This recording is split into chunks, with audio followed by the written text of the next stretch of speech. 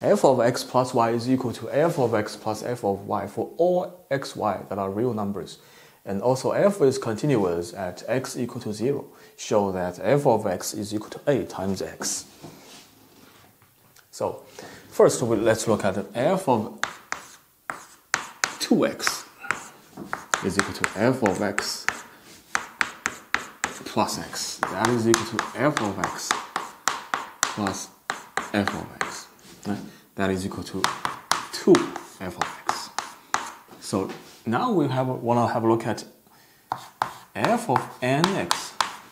Is it equal to n times f of x? Right, according to this pattern. So we already know n is equal to 2. That's true, right? So we assume n is equal to k. Assumed to be true. We want to find out if n equal to k plus 1, is it still true? Right, mathematical induction. Now, I say f of k plus 1 times x is equal to f of kx plus x. That is equal to f of kx plus f of x. That is equal to k times f of x. This is according to the assumption. That's assumed to be true. Plus f of x. That is equal to k plus 1. Common factor, f of x. Yes. So really, k plus 1, multiply it out. So really true, right? So this is really true. So every time we have a positive integer in front of x, just always multiply it out. So which means if I let n of x is equal to t, then x is equal to t over n, and which means f of nx is equal to f of t. That is equal to n times f of x, but x is t over n, and so f of t over n is equal to 1 over n times f of t. Right? So replace t with x. F of x over n is also equal to 1 over n times f of x. So that is telling us every time we have a positive integer in front, we always multiply it out. So this is telling us every time we have a positive integer underneath, we just multiply it out, put it underneath. Right?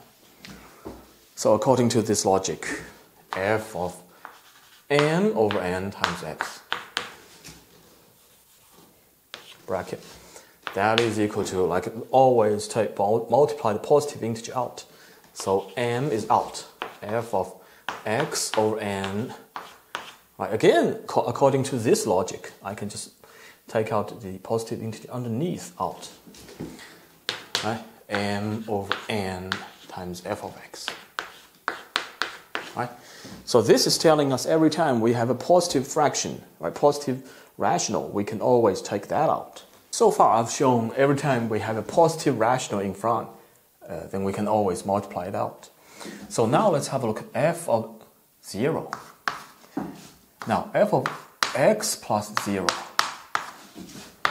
Right, according to the logic, I have f of x plus f of 0, right? So, but that's also f of x. So, f of 0 is 0. Now, f of 0 is also equal to f of x minus x, right? That's equal to f of x plus f of negative x, right? So which means, so that's equal to 0. So which means f of negative x is equal to negative f of x, right? Which means f is odd. Right? Since f is odd, then I can easily say that f of negative m over n times x, right, equal to negative f of m over n x. that is equal to negative, right? Take out the positive fraction, n over n f of x, right? So every time I have a negative fraction, I can always multiply it out, right? So not only positive fraction, but negative fraction. So how about real number now? Right? For all real number. Right? I know that for any real number, I can always find a rational sequence. Rational sequence, so that this sequence approaches a as n approaches infinity. Right? So which means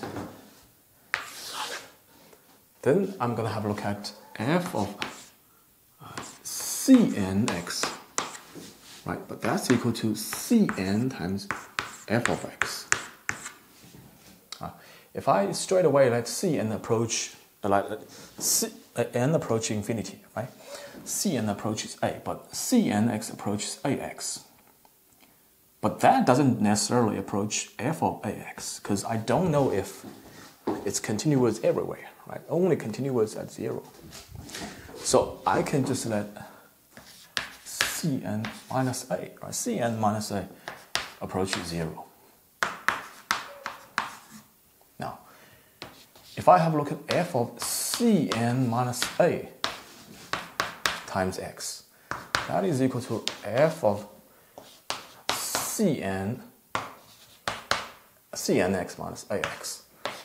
That is equal to f of Cnx plus f of negative ax.